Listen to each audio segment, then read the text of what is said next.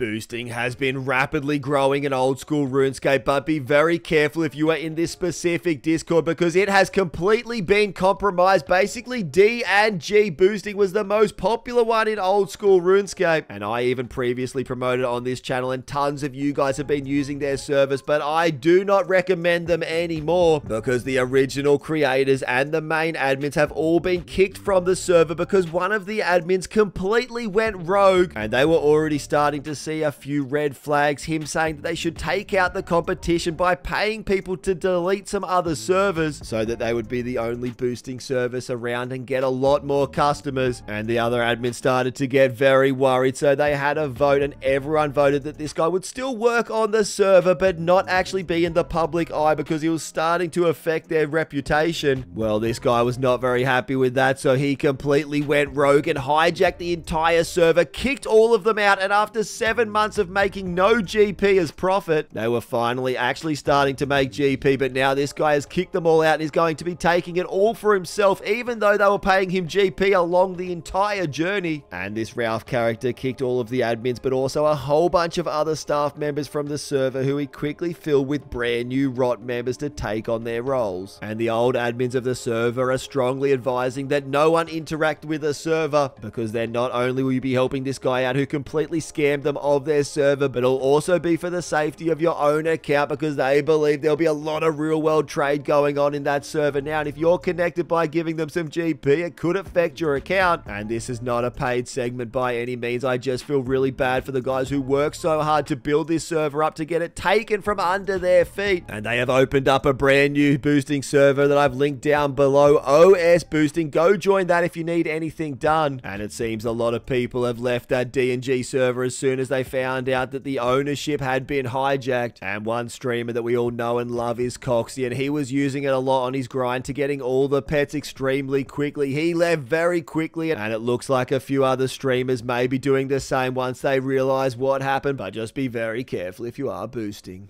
The entire community saw Fuse famously die to a PKer about a month ago. He already had a backup maxed hardcore, but this man cannot simply play on one hardcore at once, so he also made a one defense hardcore Iron Man. And keep that in mind when I tell you he instinctively decided to do his weekly Tears of Gothics. So after a little while of gathering tears, he suddenly realized that this is going to go straight to defense XP, so he quickly did the first thing he thought of.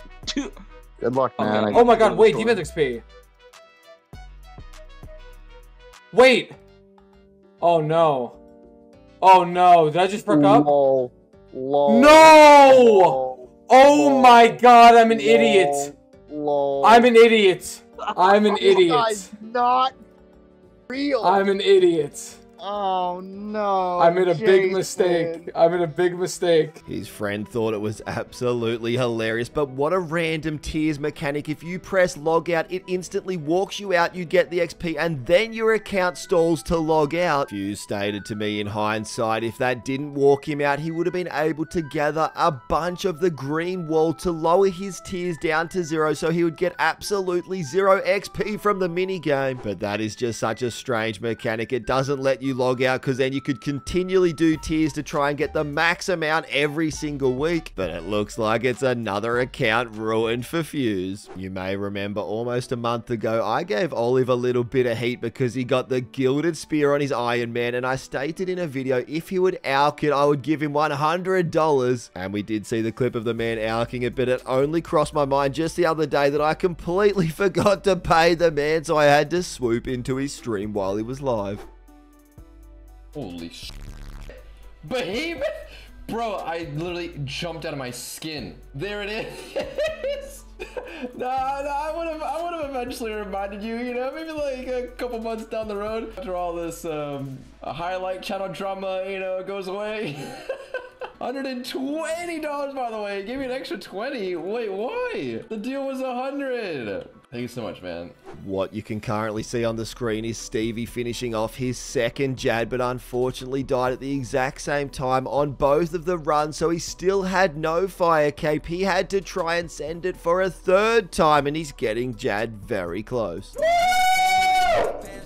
Literally flexing on them haters. This man brings some amazing energy, but at 3kc, he has died at the end of the fight all 3 times. And this is when he realized. I've seen it happen once, possibly even twice, but I've certainly never seen 3kc at Jad without one single fire cape to show from it. Tell me it won't happen a 4th. Yes! Yes! No more deaths!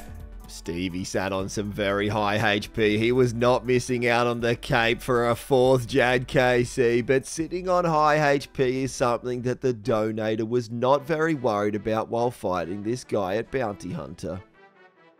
Hello, seducers. I've been screaming at my monitor for the past 25 minutes of the stream. I promise you, we haven't even had one song play.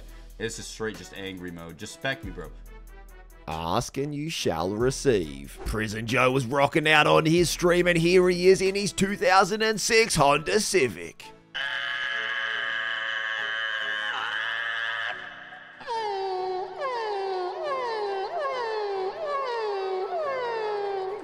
Some of you may already know the streamer that Whale is cosplaying as, but if you don't, see if you can guess it. Hey, I'm pulling my fucking balls out here. Hey, what's the big idea? Hey, I'm Six Sight. It's me, your boy Six Sight, the Max Ultimate Iron Man. I'm walking here. Soy was at next on his hardcore, and he got very worried when this happened. Hey, fuck. Oh my god, I just got disconnected. Telling me.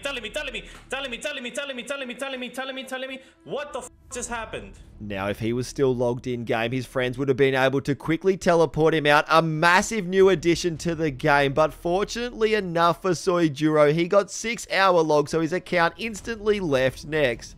Getting the clip ready. I mean, if it's dead, I'm quitting this game. That's for sure. Alright, we're good. He was a little bit worried at first when he logged back in. He would be in the room, but you log in outside the next room and he was completely safe. The hardcore still intact. Some sneaky bugger titled this one Behemeth, and it's Defy having a very tricky time in game like usual. Can't believe he's done me like this, dude. Let me out.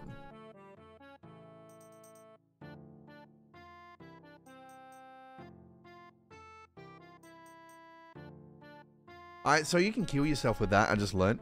I didn't realize you could kill yourself with that. I just thought, And can you believe that actually ended up being the second most viewed clip for the day? But while the streamers are dying, let's check out this one. Yup.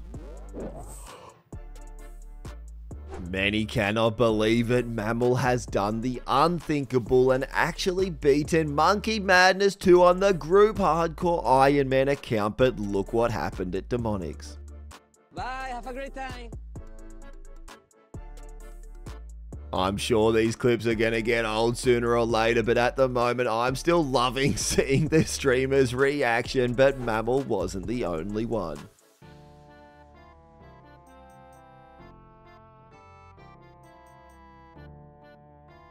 What happened? Oh my god, it's the AFK thing. Oh, the poison ticked.